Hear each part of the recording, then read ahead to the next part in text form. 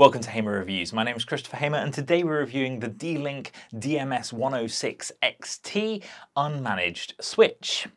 Now, in case you don't know what these are, an unmanaged switch is a way to connect devices via Ethernet cables, usually pretty high-speed way of connecting things, so it's essentially wired networking. You can also get managed switches, and the main difference between the two is that an unmanaged switch is very much plug and play. You plug in the Ethernet cables to this device, you plug in the included 12-volt power adapter, and those devices will talk to each other. There's no settings, there's no menu, that's it.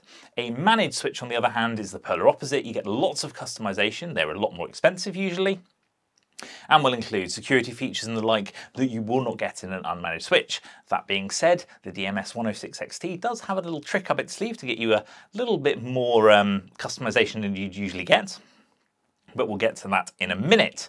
So that's the sort of cliff note version of what an unmanaged switch is. This particular one costs around £180, though I have seen it for less. So that's sort of the price range that you're looking at. It looks pretty good. It looks a bit like a router, if we're all honest, an access point. But when you pick it up, you'll notice it's actually very heavy, as it's made out of pretty much solid metal.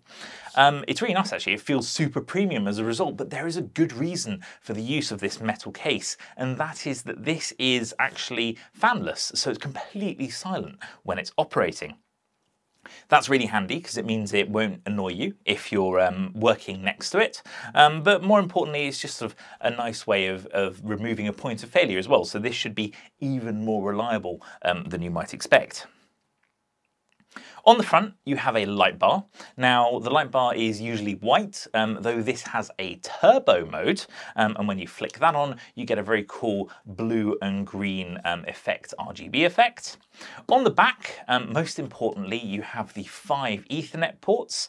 You have a button on the far corner to switch those LEDs off in case you don't like them.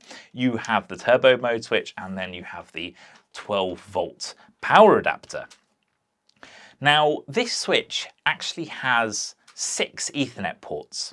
5 of them are 2.5 gigabit Ethernet, which is already very fast, but the 6th is actually 10 gigabit Ethernet.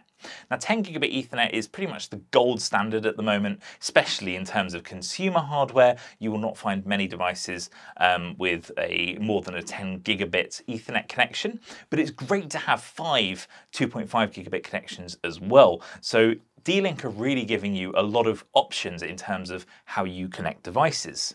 Now onto turbo mode, because I've made you wait long enough. Turbo mode is really cool. If you switch it on, not only do you get some funky lights on the front, but it will actually prioritize each of those 6 Ethernet ports to give you basically a little bit of management of the switch. So 1 through 5 are tiered, so the first port has the highest level of priority, then the second Ethernet port has the next highest, and then the third has the next highest after that, etc. But the 6th port, because that is also the 10 gigabit port, has the same priority as the number 1.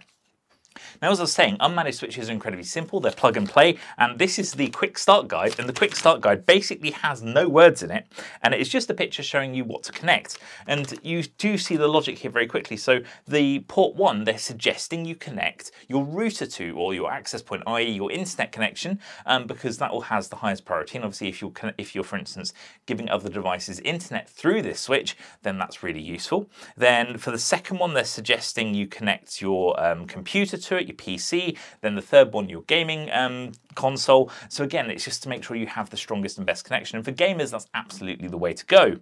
Now, that 10 gigabit port, the main focus here really is to connect a network attached storage device, so a NAS, because they are most likely to have high data throughput, and that's where you'd want that 10 gigabit connection, because it would mean, in theory at least, that 4 users could connect to that NAS via 2.5 gigabit, which is really fast, as I said. So a lot of flexibility with this switch.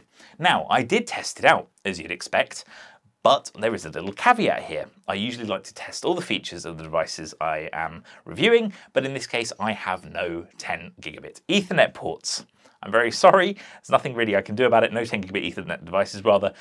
So I've tested this in 2.5 gigabit. I had 3 devices connected to it and it worked flawlessly, but I couldn't test 10 gigabit. When I do, I may do a follow-up video if I remember to, but I have no doubt that D-Link is indeed delivering what they're saying and that the 10 gigabit port will do what it says. But they're just a minor caveat.